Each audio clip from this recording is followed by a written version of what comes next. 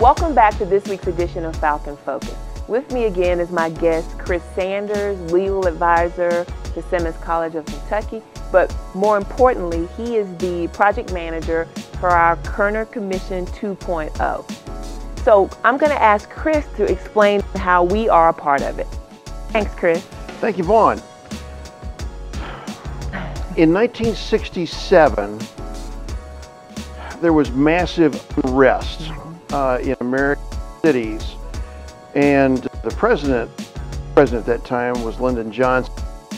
Johnson pulled together a Blue Ribbon Commission and charged them with three things to say: what happened, why did it happen, how do we prevent it from ever happening again. The chair of the commission was Governor Otto Kerner of Illinois, and the Kerner Commission then took a year-long effort to answer those three questions.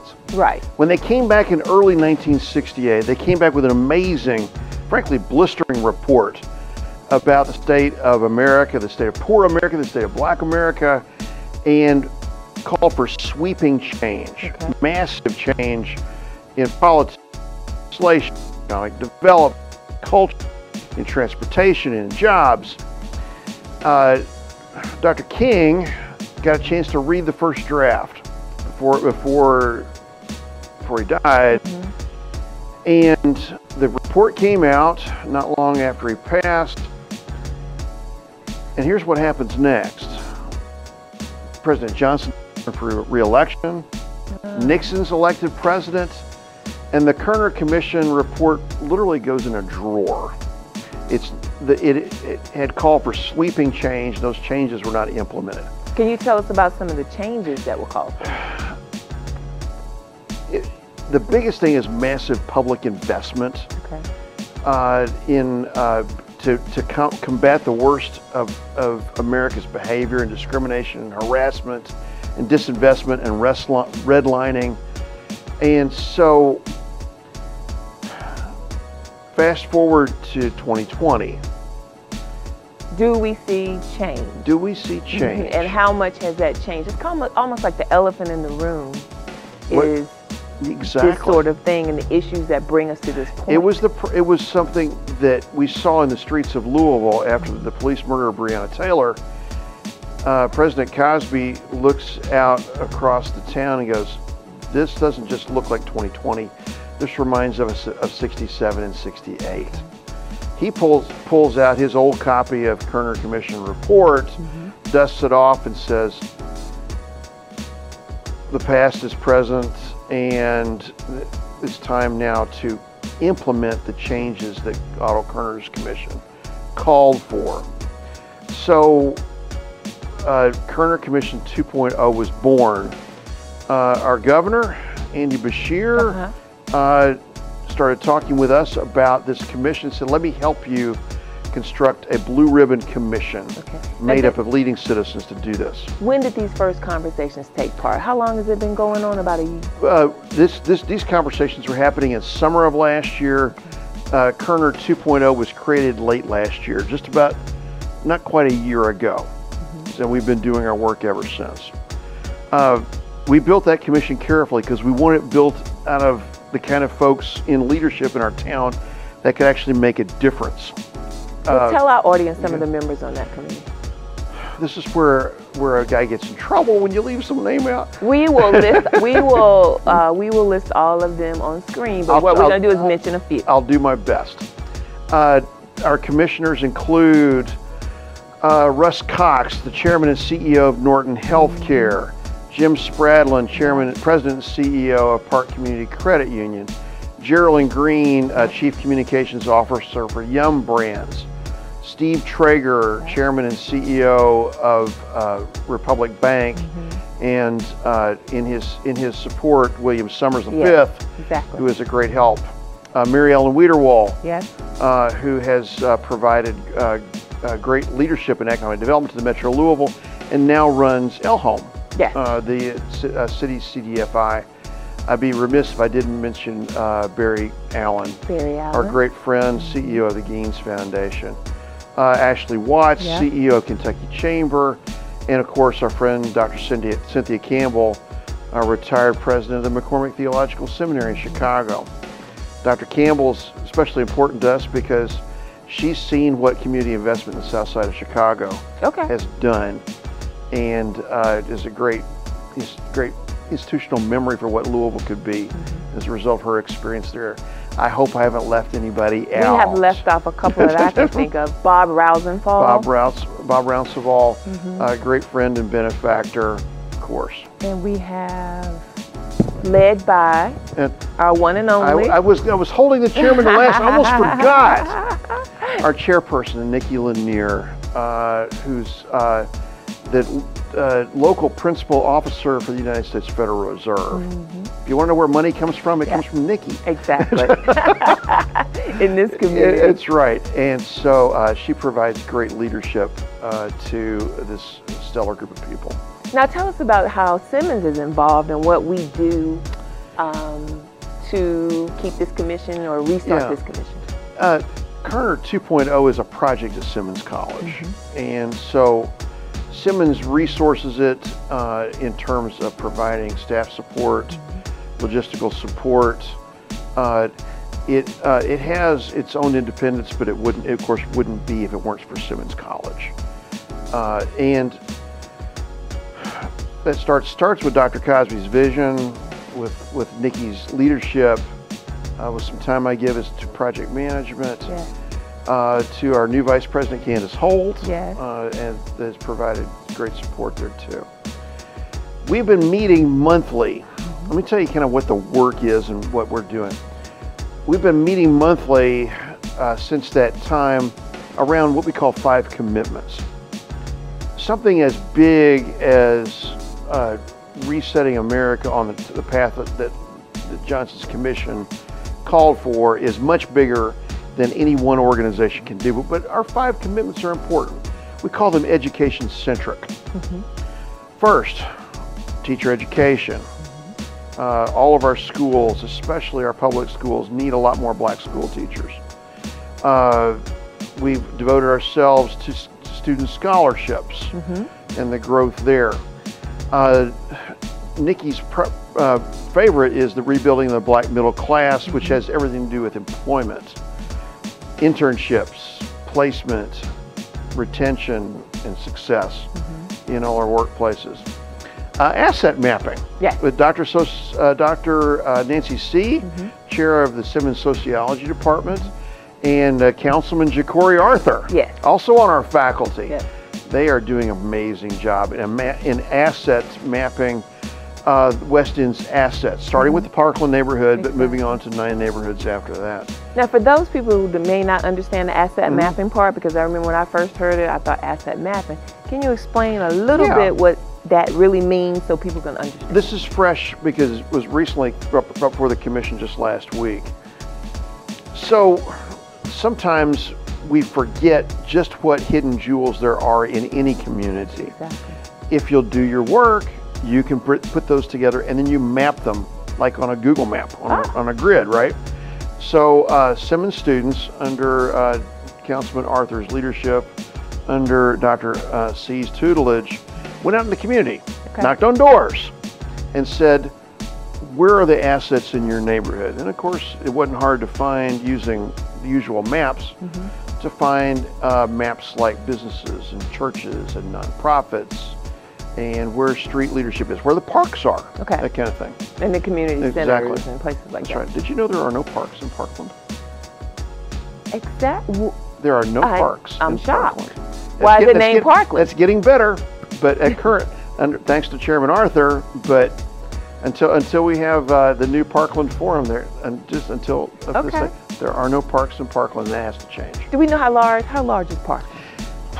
Distance-wise, as you grid this thing out, 1.5 miles north to south from Broadway, going down south, south of Algonquin, east to west. You know, basically from not quite as far as Park Duval, but then over up against the California neighborhood. So did it start out with parks because it was named Park, and I then wonder. the parks got covered I suppose. and taken over by development. It makes you wonder. That would become, maybe, I'm just guessing. A little bit of history would be good there. It would be great. But what we did find out is there are 20-some churches in Parkland. Okay. You know, there's businesses, there is community investment, not as much as there needs to be, but more than you think of when you just think of Parkland. Okay. And when you know that, then you can build upon that. So we'll have this wonderful interactive map that can be used by residents, can be used by folks who are regular visitors like church members in the Parkland neighborhood, and of course for businesses and economic development. Now, where do we hope to publicize the asset mapping piece? It's going to live at Simmons, virtually live at Simmons, but it's hopefully useful in open source fashion to anybody that needs it.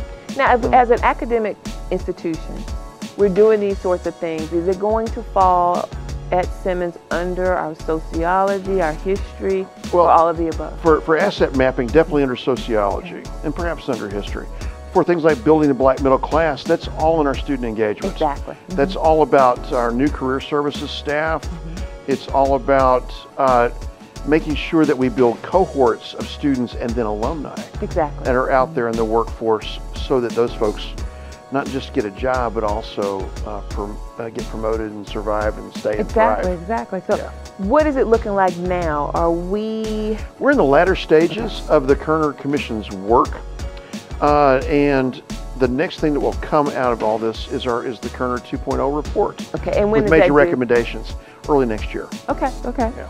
And will Simmons continue to champion this once we publicize it, promote it? We don't want it to die on the vine. The thinking is, and this is in early stages, so do not hold me to this, is that this will be sort of an annual update.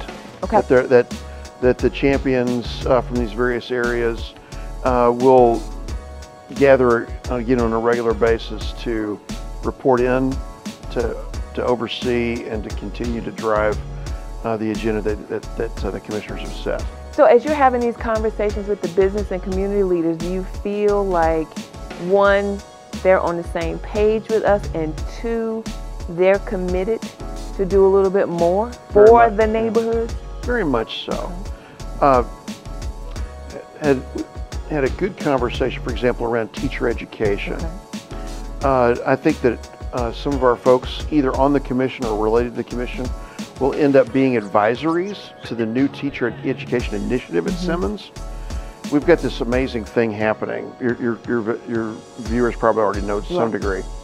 But in partnership with Jefferson County Public Schools, in partnership now with other schools in town, we're on a fast track to start our own teacher education program, to work with other schools so that teachers will start at Simmons, finish up under teacher education at other places, and then build our own teacher education initiative. Exactly. So that we will have many more teachers and administrative personnel that look like the students they serve. Okay. And tell our audience how important it is to have teachers who look like who we serve.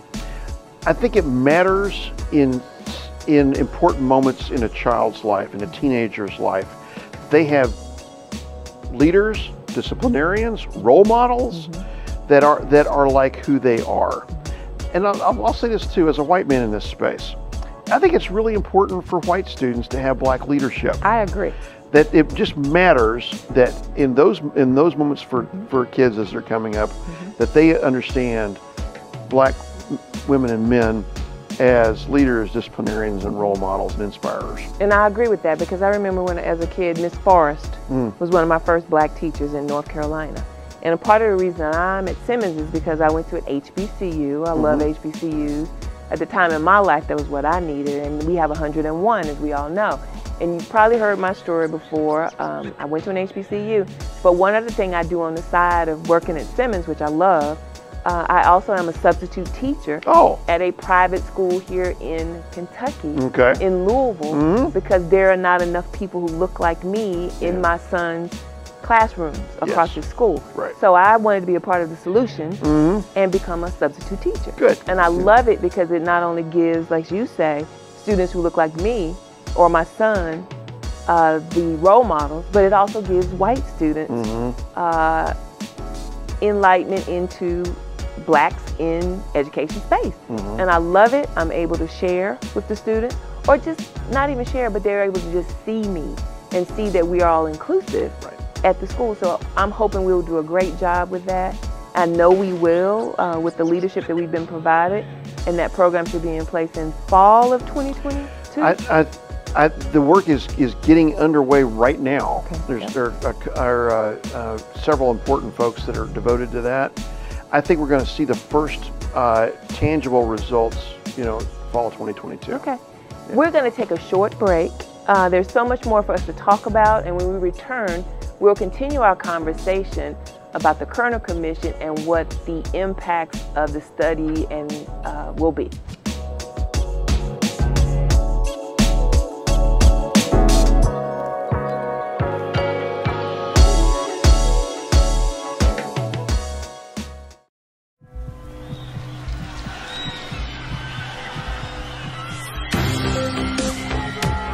In 1967 and 2020 are very similar.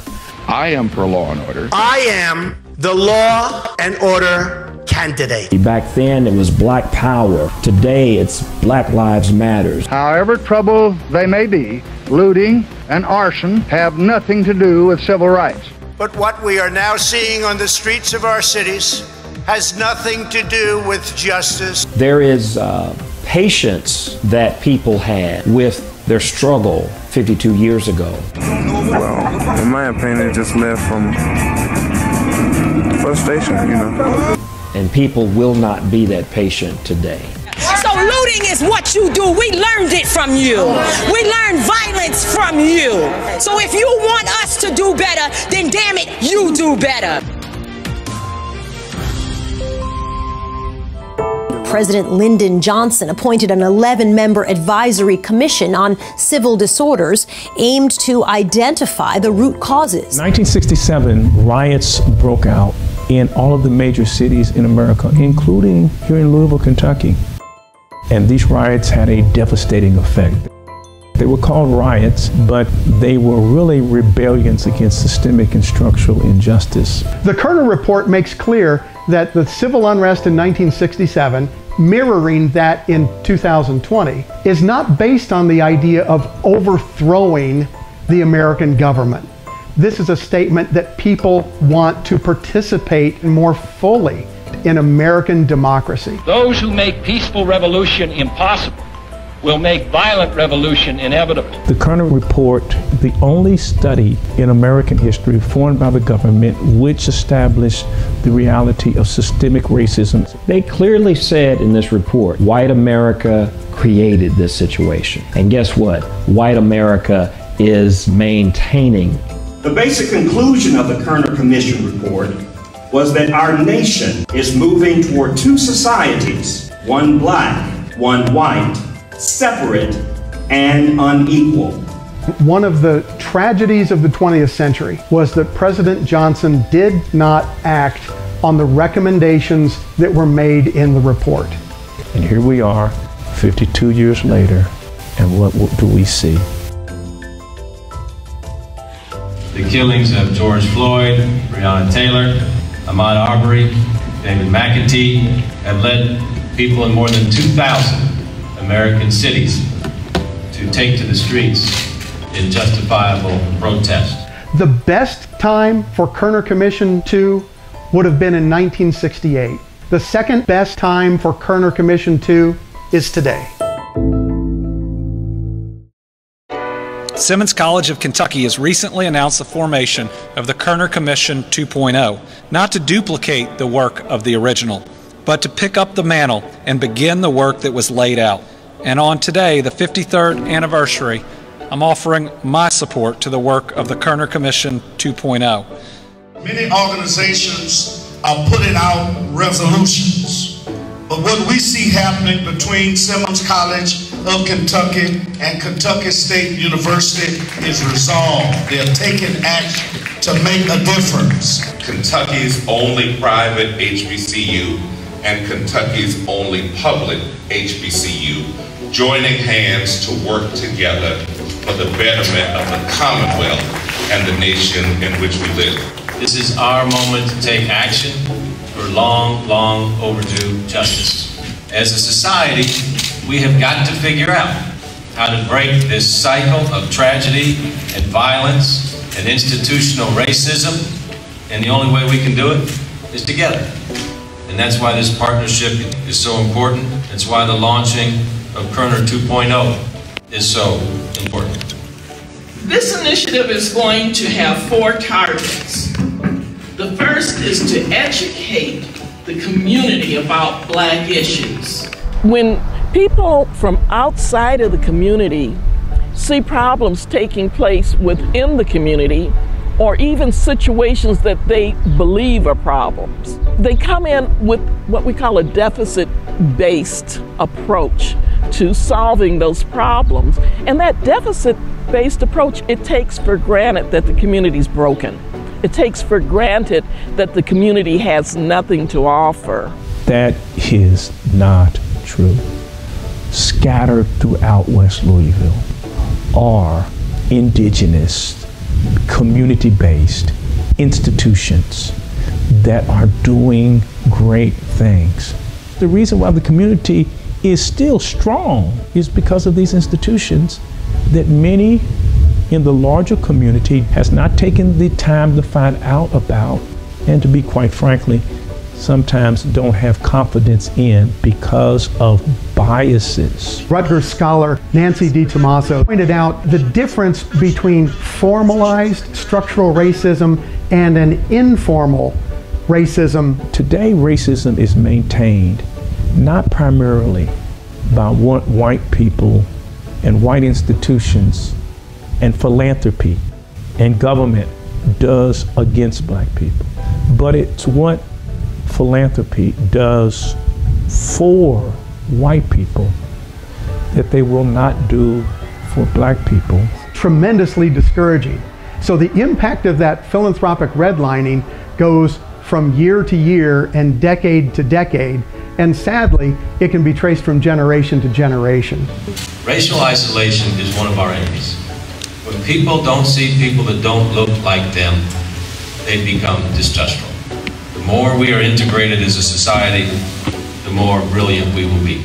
And so this partnership with Simmons College of Kentucky has been so important, and we're going to get better and continue that development for years to come. And I think it will be, I know it will be a game changer for us in our racial equity policy and getting more African American teachers into classes. But we're saying, let's look at what we have in the community already.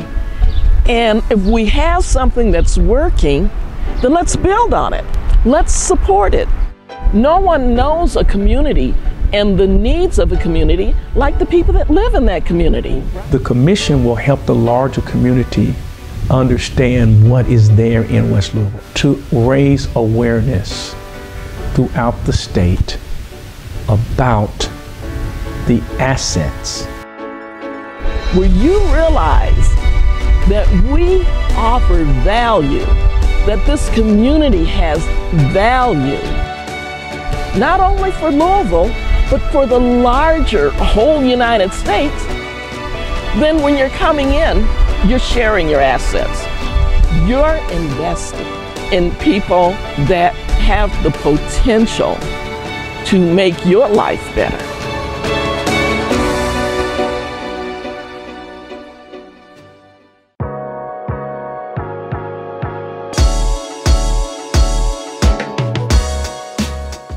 Welcome back to this week's edition of Falcon Focus.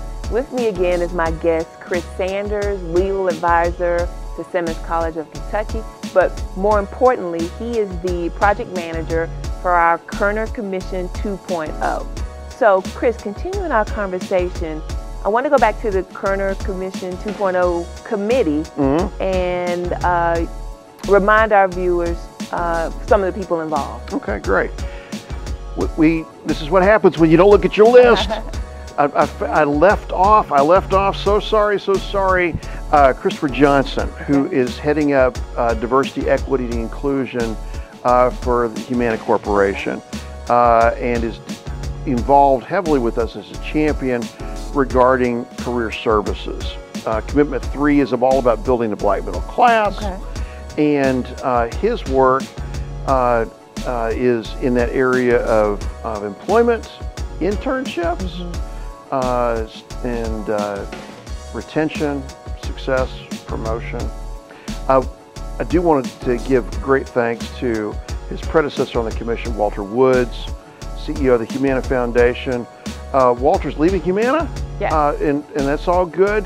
And so in that, we passed the baton to Christopher Johnson, who's doing a great job. Yeah, we will miss Walter, but before Walter left, as part of his diligence on the committee, he provided us with a lot of Humana volunteers. Yes. And as I happen to serve up the scholarship piece of the Kerner Commission, we have had some wonderful volunteers on that part of the KC2 Commission, because they sat in all the meetings, they provided some great advice and counsel, and we will be moving forward with a lot of what they recommended. One of the things with scholarships is we need to do a better job at Simmons of letting the audience and the community know who our students are. That was one of the recommendations. Another recommendation was post our scholarships, and that's what we're going to be doing. And one thing about it, since the Breonna Taylor, the racial uprisings have been going on in this country, a lot of people have been paying attention to HBCUs. Yes. And we're in HBCU, and we've been getting a lot of support. So locally, we may have gotten $250,000 in scholarships before the uprisings, but we're tracking right now to almost double that. And I think that's a wonderful statement to the work that we do at Simmons College of Kentucky and to our community, who realizes it's important to pour into our students. And each of those commitments that we have with the KC2 will help us in each of those areas, and more importantly, help us button up the areas in which we need to improve upon. So I'm really very happy to be a part of that, and we again want to thank Humana for all their work there and the entire commissioners on this group. So let's talk about how here we are in 2021, and we are still dealing with some of the same racial issues. What do you attribute that to, and what? I think we all know what we need to do better, so why are we still so sluggish with doing better? That's a Gordian knot, and you could pull a lot of threads, and each of them would be an explanation. I think we should take baby steps. So where can we make an impact? That's right. I mean, you can lay the trouble at the feet of disinvestment. You can lay it at the feet of government dysfunction. You can say it's as simple as people still discriminate. And whether that's in out-and-out bigotry or bias or unconscious bias or stereotyping, all the ways that discrimination presents white supremacy and white privilege, all those things contribute to the fact that things just don't change like they should and as fast as they should. Some stuff is just structural. One of the concerns that the Kerner Commission initially in the 60s addressed was redlining, where neighborhoods were government constructed such that people who look like this stay here, and people who look like that can buy there. Speak on that, because I was in a discussion just the other day with a gentleman who was kind of, where people blame you for where you are, your existence, and I was trying to tell him about all the history and the systemic issues that have plagued the Black community. And so, he made excuses, but I don't think people understand what redlining looked like back then. So, before the 1930s and the New Deal, people still were segregating based upon race, but it wasn't organized. It wasn't government directed. as part of massive investment in housing that starts in the 30s and runs up especially into the 50s, we made assigning people to various neighborhoods by their race governed by law. Richard Rothstein. Did you hear that? Governed by law. Directed by law, organized by law. Richard Rothstein wrote a book called The Color of Law. And it just means that here's the map. The government's going to draw the map. The real estate brokers are going to abide by the map. And inside the map, we color red. That's where, God forgive me, black people live. Here's the yellow section and the blue section and the section. And this was designed. This was all, it was all carefully mapped out in every city in the country. So I want everybody to understand this was designed. It was all, to put blacks in certain areas, because where I'm from in North Carolina, there was a little section where my family could buy and stay in that section. That section still exists today, but at the same time, it was on one of the few places where blacks could actually live and purchase homes. And so when you organize things that way and you put all people into organized sections, you know, if you say, well, this property is bad and that property is good, partly because it's who lives there, because it's in real estate, it's location, location, location. Exactly, location. Then if you organize things that way, it doesn't matter in some respects whether the law changes or not, because property ownership is embedded in the generations. And so you can segregate communities long after legal segregation is illegal. It just, because it just stays and persists in especially in real estate. So the Kerner Commission back in the 60s led to legislation which outlaws redlining, outlaws blockbusting. Doesn't mean it doesn't still happen. Right, but and there was a change in administration in Washington, so things probably became dormant, forgotten. Right, and even if it's not, even on the books it's no longer illegal, it doesn't mean it's not practically still true. Right. Let's talk about how de-investment, I mean, that would cause de-investment in communities of color. So that started to happen. That happens because, you know, real estate is everything in America. In a capitalist society, real estate is one of the primary building blocks of anything in an economy. And so if this is the good real estate and that's the bad real estate, you put a value. You've assigned a value, and part of that value is based on race. Exactly. Then a house that looks like this and a house that looks like that, they look just alike. This one's worth a lot more than that one is because of where it is. It's on one side of the street or one neighborhood over, etc. Exactly. So the goal of one of the goals of the KC2 Commission is to create awareness. Yes. And then what do we consider post-action points after we get the report out?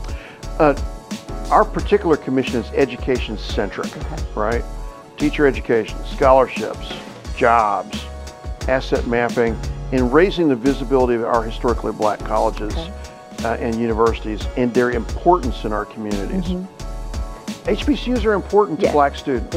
Chris, I want to thank you for being my guest today and for bringing all this wonderful information to our audience. If you have any questions, please give us a call at Simmons College of Kentucky. Our number is 502-776-1443. We can get you in touch with Chris and the staff at Simmons College of Kentucky to explain more. But in the meantime, be on the lookout for the results that come from this committee. So again, thank you for being my guest today on Falcon Focus. I hope you learned something, and next time, stay tuned. Go Falcons.